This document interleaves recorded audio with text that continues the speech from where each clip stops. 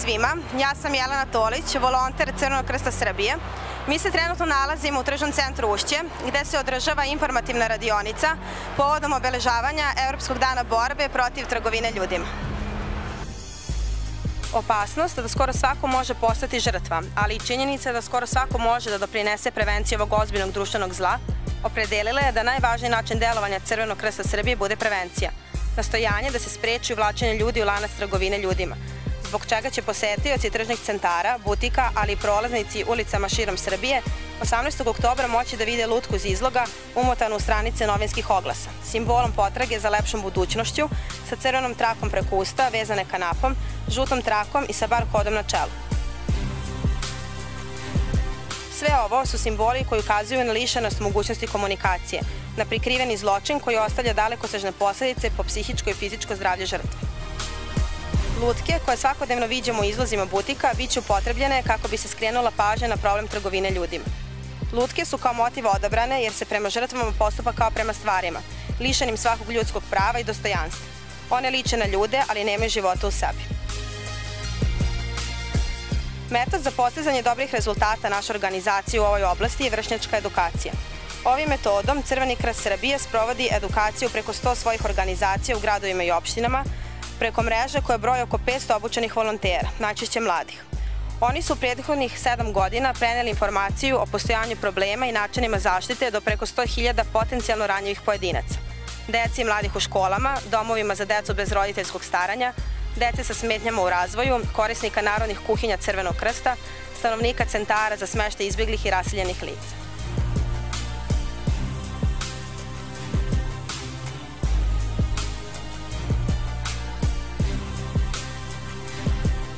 Imali smo priliku da vidimo da je nakon filma bilo izraženo veliko interesovanje publike o problemu trgovine ljudima u našoj zemlji i o radu Crvenog krsta u ovoj oblasti. Učesnici tribine, gospodin Mitar Đurašković, nacionalni koordinator za borbu protiv trgovine ljudima u Republici Srbiji i treneri u programu Crvenog krsta, Marta Ašanin, Milan Lupšić, Marija Milosavljević, Sava Veselinović, odgovarali su na brojna pitanja. Koji je zaključak upravo sprovedene tribine o uspehu metoda vršnjačke edukacije?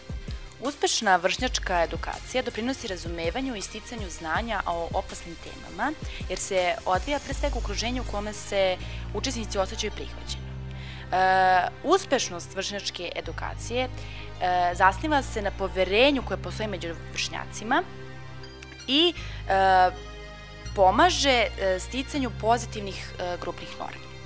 Vršnjački edukatori savjetuju najmlađe o bezbednim oblicima ponašanja koji se odnose na njihovu komunikaciju sa nepoznatima, na prihvatanje poklona ili poziva i na bezbedno reagovanje u rizičnim situacijama.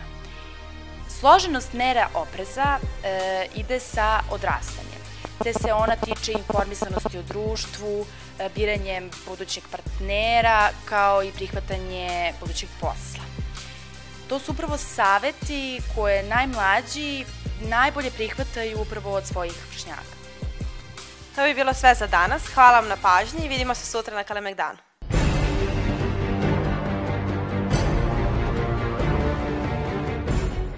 Nalazimo se na Kalemegdanu, gde Crveni krst Srbije zajedno sa zajedničkim programom UNHCR-a, UNODC-a i IOM-a za borbu protiv trgovine ljudima u Republici Srbiji učestvuje na svečanom otvaranju izložbe pod nazivom Ono što Srbija ne vidi.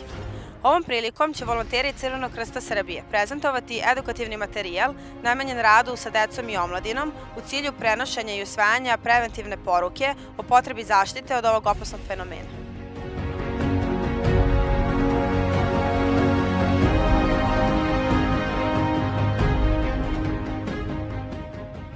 Veliko mi je zadovoljstvo što sam ovde i ovo je 5. godina u nizu kako obeležavamo ovaj veoma važan Evropski dan u borbi protiv trgovine ljudima.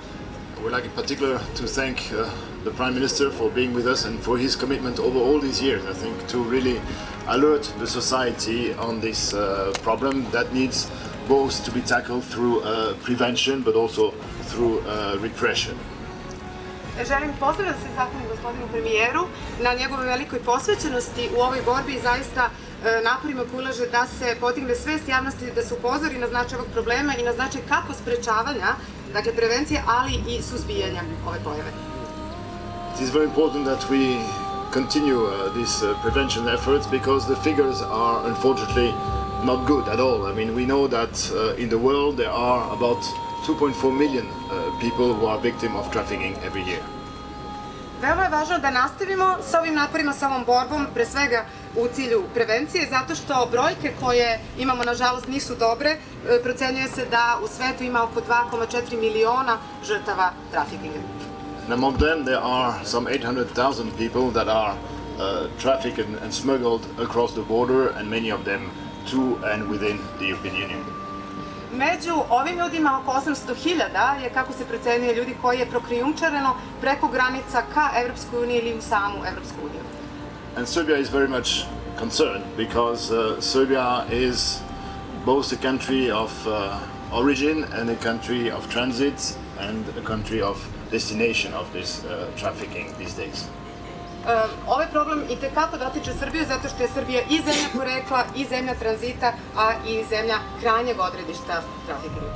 So there are Serbian citizens who are victims of this terrible trafficking, and among them also children and women. Therefore, it is fundamental that we use the days like this one to alert all the children, to alert all the young girls and ladies about the risks which are there. So I want to in particular there thank very much all of you who have come today, but my special thanks also to the Red Cross, who has been on and for all the activists which are there going into the schools, playing with the children on tools which will help them to be alerted and to be vigilant. Zato je veoma važno da se informišu i upozore građani Srbije koji takođe ima u velikom broju kao žrtava trafikinga, naročito da upozorimo decu, mlade žene, devojke.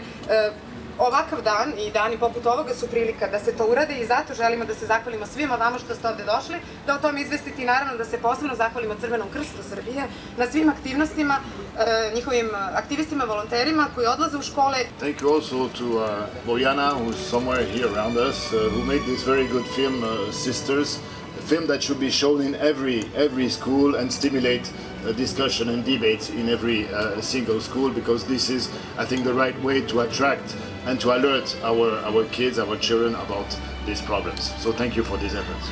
Želimo takođe da se zahvalimo Bojani Maljević na izvanrednom filmu Sestre.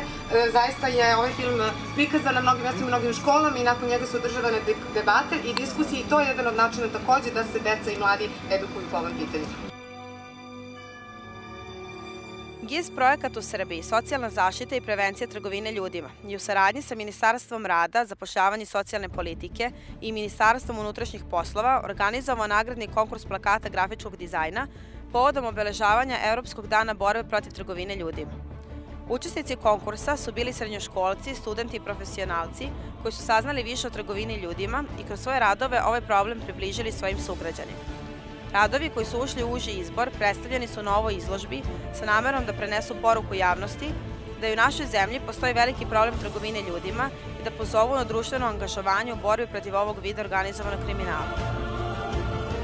Doprinos organizovanju ove izložbe dale su mnogobrojne kompanije, međunarodne i nevladine organizacije koje su svojim angažovanjem pokazale svoju korporativnu društvenu odgovornost. Između ostalog, podršku su pružili ambasada Republike Francuske i Crveni krst Srbije.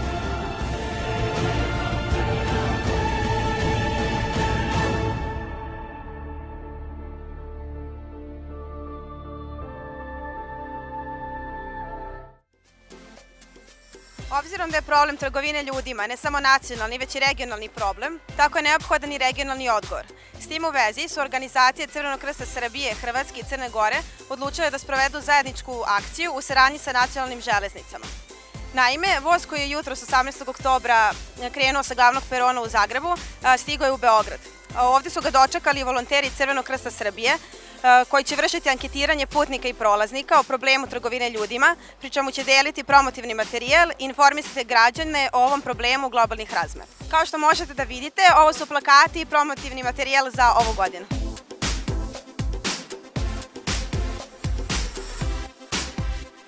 Jelena, bih te zamolila da u par rečenica nas uputiš u projekat, odnosno da nas uputiš u značaj obeležavanja dana, današnjeg dana i u značaj regionalne saradnje koja upućuje na preventivne mere, odnosno na to kako sprečiti jedno zlo koje ima poprilične razmere i o kojima moramo voditi računa svi zajedno. Crveni krst Srbije je svoju ulogu u borbi protiv trgovine ljudima prepoznao u prevenciji, odnosno vršnjačkoj edukaciji putem koje se prenosi poruka do najugroženijih ciljnih grupa u našem društvu. Kako Crveni krst Srbije, tako su i društva Crvenog krsta u regionu, Hrvatski Crveni krst i Crveni krst Crne Gore, isti metod prepoznali kao veoma dobar i zato smo još od prošle godine odlučili da 18. oktobar, Evropski dan borbe protiv trgovine ljudima, obeležavamo jedinstvenim akcijama u regionu.